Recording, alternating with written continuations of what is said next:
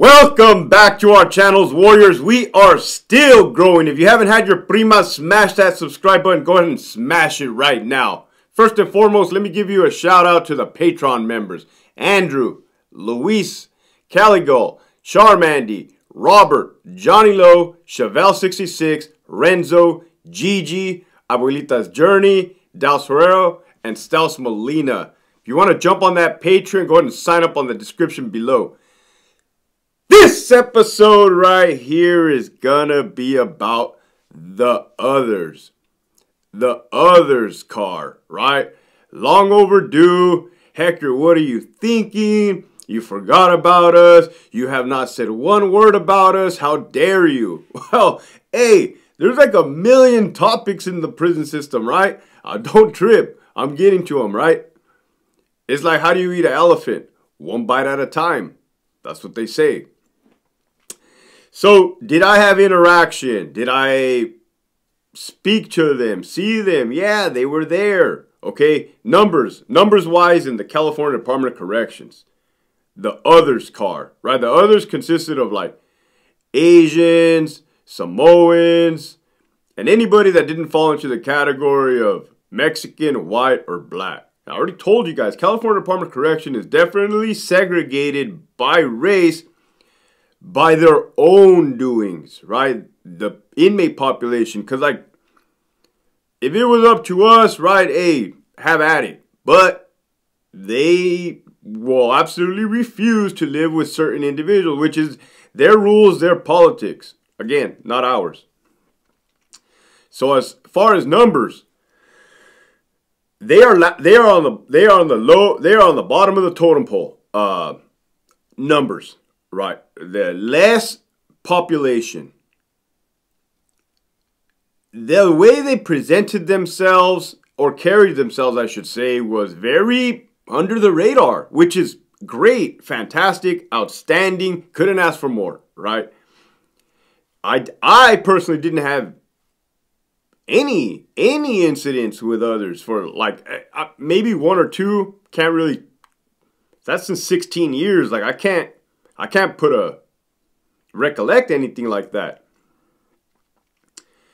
That's not to say that they were not about the business, right? About the business.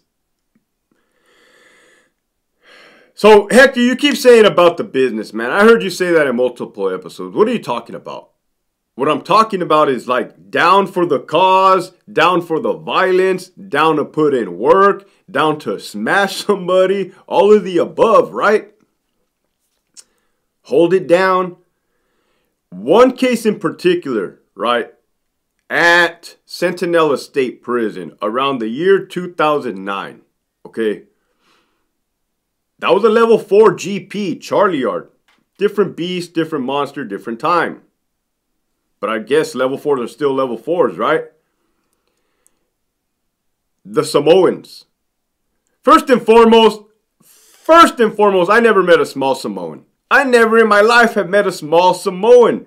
These guys are huge, massive, built like, huge, right? So I always thought to myself, I hoped I never have to fight one of these guys. I would lose. I would lose, right? Like, I'm just being realistic. Like, it would be a tough battle, a tough fight. They were just huge, right? I didn't need 10 of them. Let alone one could smash me, right? So, here's the crazy thing. At Centinela State Prison on Charlie Yard, you had the Vogue wall. You had the 5 buildings, right? Charlie 1 through 5. And by Charlie 5, you had the back wall where they do their vocational. They would sew boxers at the time. So you got like machinery, you got this, you got that. There's a culinary back there, a chow hall. So when they're behind the wall working or doing what they do, they could eat there. Well, we also have free staff in the prison system. Now, mind you, for this story right here, I was not present. Okay, I was not present, not even claiming to be present. I'm just letting you know what happened. There was a plumber, a free staff, right? And man, man. Observation, right? That observation, that lady was very busy. That lady was very busy up there. Let me tell you, right? Very busy. And very good at her job because she observed what was happening over the wall. She seen, I don't know how many it was. Maybe two Samoans. I already told you, one's enough.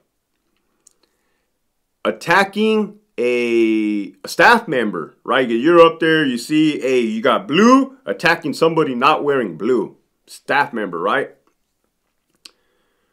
Well, blue inmate attire, right? So, for you guys out of state. What it ended up being was razors or tomahawks, slashing type weapons. They went to town, absolute to town on this dude's face. On the plumber's, on the free staff's face. I am talking about like, hey, this isn't, you know, one of those marks, one of those P marks, right, where you identify somebody that's no good. This was over and over and over, carved up his face, carved up the plumber's face, right? And I'm a new CO. I had 3 years, 2.5 years at the time of in the department. They said that when responding staff came, right? I think she called it code 2. She was very diligent in what she did, right? You see something like that, you automatically maximize the response, right? Get the troops over, get the response to help. So she calls what she calls on the radio. Everybody's coming. Like people that were there were telling me like, hey, it was bad, Hector. It was bad. Like I could hear it in their voice, trembling when they were telling me, because like the day that it happened, people were like calling me, telling me about it, and like I could hear it in their voice, right? They're like, hey, it was bad. Like, you know, males, females. Trauma is trauma, and I've already told you guys this over and over and over again. Pretty much what they explained was this dude was crawling. The free staff was crawling on his hands and knees, and his face was off, right? Like just filleted open, skin, blood, like it was bad, right? It was all bad. Man, it was bad for multiple reasons, because weapons were used, the message that was sent, the area of where they did the, you know, slicing. You know, you slice somebody's face up, you're sending a message. You want them to remember clearly. But like I said, I wasn't there for that incident, but you know, I came like the following day or whatever, and there's tension. Like it's just weird. You could feel it in the environment. Like they're on lockdown. Back then when they had lockdowns, right? And yeah, I never saw that dude again. I never even saw those Samoans again, man. Like that one was that one. A-Yard, man, this is a good story, and I always used to like to tell my buddy, who's a sergeant to this day, about this story. A-Yard, there was a sergeant, go-getter for sure. I've always liked the dude, solid dude. I've always liked him, kind of mentor. He's always been a hard charger though, but not in a hard charger that he's gonna get you in a jam by doing dumb stuff. Like hard charger, like he knows what he's doing, and if it so happens to go down, it's going to go down, right? I mean, technically, we're peace officers. Alpha Yard, level 3 GP. You got Alpha 1 through 5. Me and my homie, another solid dude, man. There was a lot of good people, right? There is a lot of good people. We hear the alarm go off in Alpha 1. We respond, right? It's like you're just trained, autopilot. So we respond to Alpha 1. We run in there, we look up. And I run up the tier, right? I'm thinking it's like a cell fight. They didn't call anything. Or either they called, whatever they called, I didn't hear. But the alarm just went off. And I see a big Samoan in a puddle of blood, right? Like long hair. Face down, like snoring. In the blood. And like, I start getting like an MA blue shirt right there, and I like start putting it under his head, right? And then like medical staff comes. The medical staff freaked out. It was weird. I never seen a medical staff freak out, and I'm like, well, you guys are medical, right? It's like she had some type of anxiety or panic attack. She's out of there. They had to go get somebody else, right? And like, we're gathering what's going on, right? We put this dude on the gurney.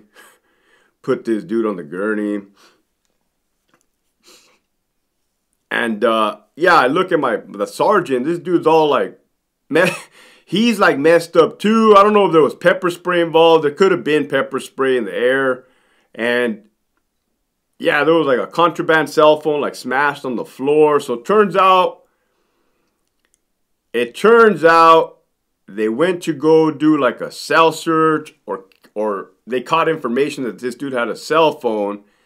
And when the door opened, that inmate was extremely drunk. Imagine that, a drunk Samoan, how dangerous that is. A sober Samoan is dangerous to me, right? Let alone a drunk Samoan. Comes out swinging, they get in a fight. Now you have two people fighting on the upper tier. That was always a fear of mine, getting tossed off the upper tier, right? Kind of had a lot of fears. That would be one of them. Another one would be getting my face sliced up, because this is all I got going for me, right? Right? So, yeah, they're freaking up on the upper tier. All hell broke loose, man. Dude hits his alarm. We come up. I didn't even know that it was a staff assault. It was like, it was over fast.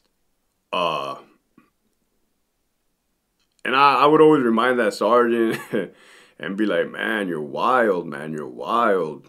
And yeah, everything was on the up and up, though, man. It was just a different time, different place. The inmates would fight you for their stuff. They will either fight you for a cell phone, for dope. They'll take off running, right? And or they'll like attempt to flush it real quick down their toilet. Those toilets have like superpower flushing mechanisms. Yeah, you could probably flush a toilet inside of a toilet. That's how powerful they are. So it's just that you never know. You never know what you're gonna expect. So it's better just expect the worst, right? Man, I started this episode by saying that the others flew under the radar and they were chill. I just told you about people just getting massacred left and right. With that, with that, the message for today is, man.